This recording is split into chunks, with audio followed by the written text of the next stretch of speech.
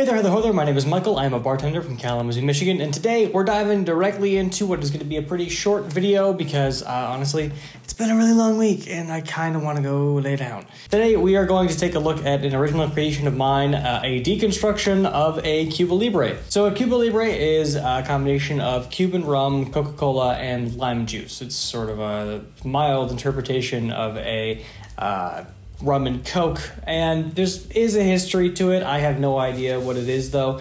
I just kind of had the drink come back into my knowledge of existence because I was watching a video by a channel called Booze on the Rocks, where they were talking about some of its history and making one. I thought, well, I don't have any Coke in the house, but a Cuba Libre sounds kind of good. Oh, but I don't like high fructose corn syrup and how, sugary sweet Coke is. I'd really rather have something else. And then I thought, actually, I'm going to make it better. What we're going to do today is make my interpretation of a Cuba Libre, which is a deconstruction of one, into more complex and unique ingredients to make something a little more mature. Now, the predominant flavor in Coca-Cola is cola root. Maybe it's a bark, actually, but in either case, it's essentially, herbally reminiscent. There are a couple of ways to accomplish that. The first was which was with cola syrup, which you can buy at some specialty food stores. I thought that was lame, kind of defeats the purpose of trying to cut back on syrupy sugariness. So instead, I reached for something a little more unique. Here I have a bottle of Ramazzotti Amaro, Asano Ramazzotti. It's a cola-forward Amaro, meaning that it tastes predominantly like cola root, but it also has, particularly strong notes of anise, like black licorice, and menthol, which doesn't sound pleasant, but it actually is. These Amaros are like Italian digestive liqueurs. They're sweet, but they're less sugary than a soda would be, and it has all of the same flavor composition of a Coca-Cola without any of that insane sugar. So we're going to use it to make a deconstructed Cuba Libre. This is going to be a shaken-based cocktail that we're going to lengthen with some soda, and to start, I need to quarter half of a large lime. We're going to take half that lime, quarter it, and then trim off the pith in the center. Toss those into our shaker. And then we have to address sugar, because there does have to be some sugar to balance this out. There are a couple different options. The one I'm going to go for today is sugar in the raw, which is turbinado sugar. Turbinado sugar is not as processed. It's still granulated, but not to the extent that, like a white baking sugar would be. It's got a little bit more character, and it helps replicate the flavor of a cola soda pretty well. The only difference is that, or the problem rather, is that it doesn't like to dissolve very easily, so you're gonna have to work it a little bit to get it going. We're gonna do 4 teaspoons of turbinado sugar. Gonna take a muddler and press those limes down to express out those oils from the peels and the juice from the flesh. And we wanna make sure we're working this pretty good. You don't wanna overdo it so it's not too bitter, but you do wanna make sure all of that sugar does get saturated. With our limes and sugar muddled, we're gonna do 1.5 ounces of Ramazzotti.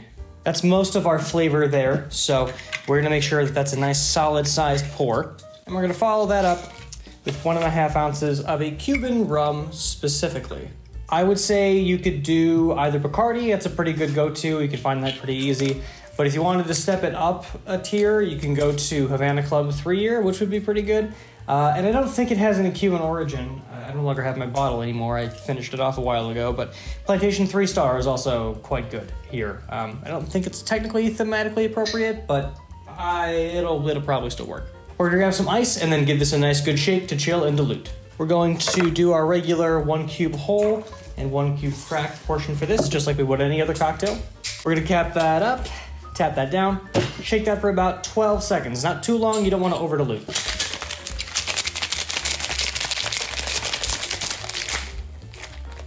For our glass, you're gonna want something nice and tall for a long drink. I would say a Collins is appropriate in volume, shape, and size. This is a tumbler, so it's considerably larger than that. I'm gonna make up for the difference in space by filling it with ice. Before we pour our cocktail in, I'm gonna go ahead and pour in some of our seltzer water, which I'm going to just pour off the side to get the effervescence started.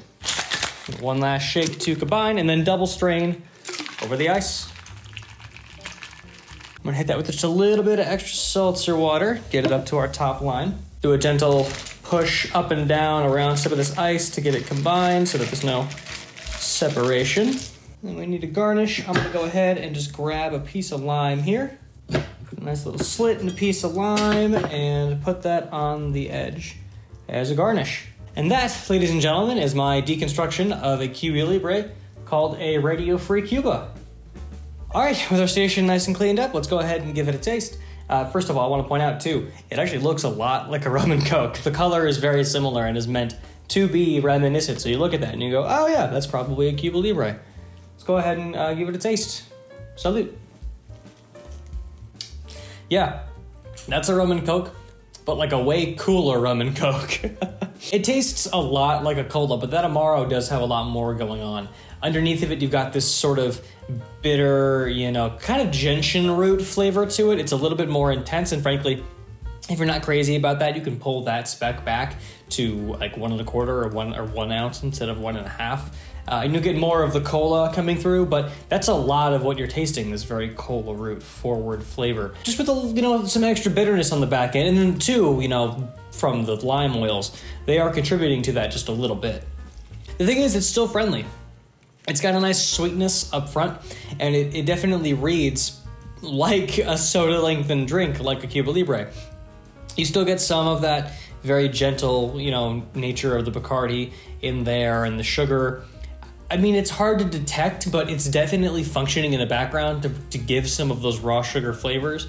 In all honesty, I don't know if it's really necessary to use turbinado sugar. I just like to because it's more natural an ingredient. You could probably split base this 2 teaspoons of white sugar, 2 teaspoons of light brown sugar. It would probably dissolve a little bit better and you'd get a very similar flavor profile. So if that's more convenient, do that. But in any case, that sweetness is enough to like level everything out. The citrus oils and the citrus juice combined together into it definitely give it this very full acidic flavor, and like not in a bad way, but like they give it the sort of full spectrum of what the citrus can be and put it into the drink, which kind of makes that lime portion of a Cuba Libre more alive and welcoming and fascinating. And I think it works really, really well to distinguish a Radio-Free Cuba from a Cuba Libre.